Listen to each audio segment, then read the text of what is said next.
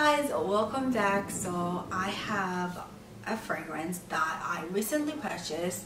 Now this fragrance came out not too long ago and I'm sure you've already seen the hype around it. This is Paco Rabanne Fame. Now this is a 50ml bottle, and how cute is this bottle? It has it's so detailed. So it's a robot and it has glasses. It also has piercings on the side, guys. I think everyone should have this bottle. Like, look at how cute it is. I know, but look, I am so into bottles. Some people may find it tacky, you know, when some bottles are overdone. Some people are just like, oh my gosh, that is so tacky, not for me. And some people are just like, I love that. You know, you either love it or you hate it, and I love it. I am always into that. It reminds me of Carolina Herrera, and I love those. I love them. However, I do find some of them tacky, like the ones that have glitters on them. But otherwise, I love the designs. It's so cute. However, I think I like the bottle than what's actually inside the perfume.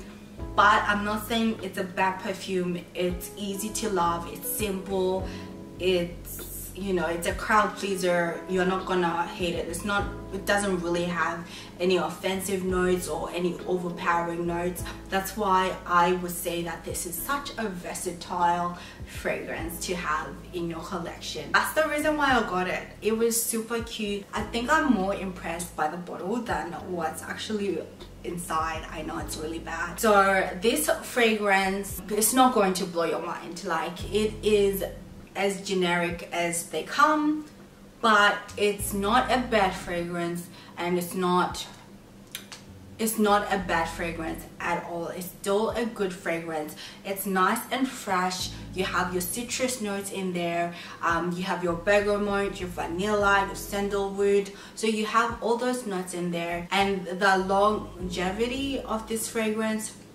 isn't bad at all. 5 hours, 45 hours, and you can still smell it. Now this is a skin scent. So it is a skin scent. It doesn't really project that much. Like, you're not going to be amazed by its projection.